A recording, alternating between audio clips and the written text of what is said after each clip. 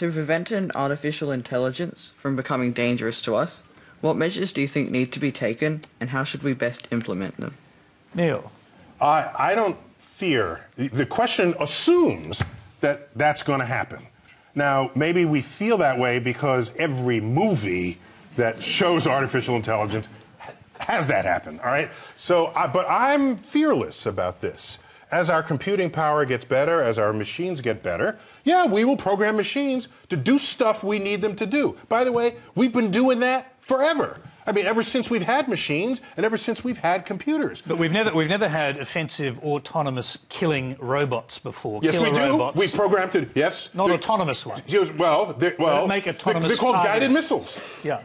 We have guided missiles that can find their target and destroy their target. We don't call them artificial intelligence, but that's exactly what they are. We use our brain to put our motives into the chip that is in a missile to kill people and break stuff, okay? Because that's what the military does. We are already doing that, but in a very controlled way. That will just continue.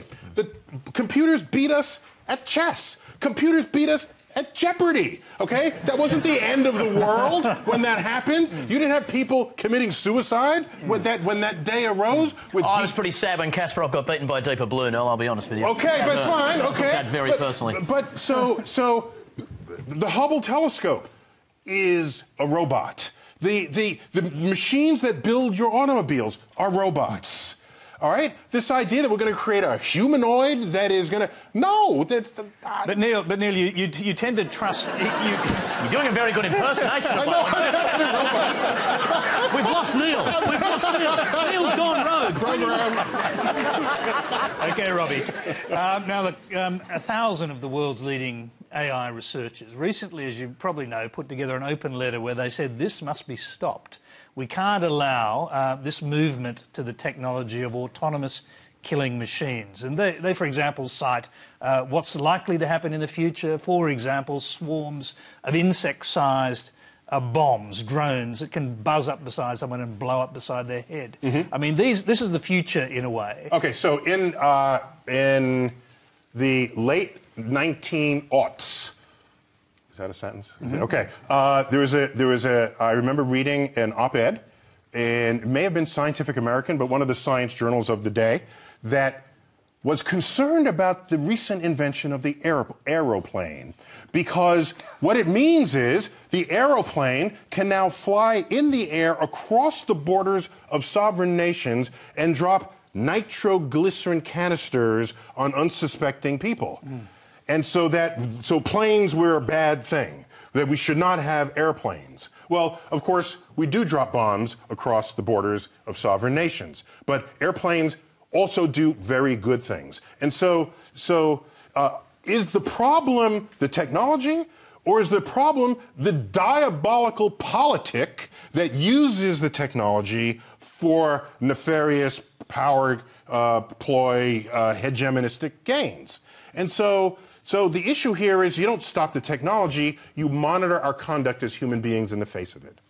Adam, killer robots. First of all, 2 words, Will Smith. As long as we've got Will Smith, we're cool. He can deal with that. In terms of the impact that sort of intelligence and robotics, etc., could have on humanity, I'd be far more concerned about the swathes of jobs, the changes to economic structures and impacts. They're talking in the United States, tens of millions of people whose jobs simply won't exist.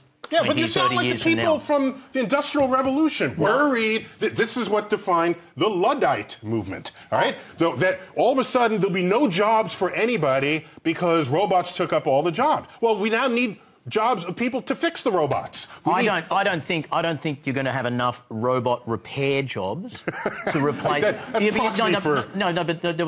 report by PwC in Australia recently suggested 44% of all jobs currently held are in industries that will face significant digital disruption over the next 20 years. Yes, but other things arise. Yes. That's luddistic. No, but at the time, Who would have thought? I used to do this. There used to be something called a phone book and the yellow pages, and you'd look through it and you see what was advertised in them. And one of the great pastimes is, decade by decade, look at what is there in one decade and it's completely missing in the next. Like buggy whips, no longer there, okay? Now we have computer salespeople are in the phone, well, the modern version of a phone book that did not exist before. You cannot predict what jobs we will need and don't currently exist just by saying we're going to lose jobs and then that's it. No, society moves forward. That's your weakest argument today. Just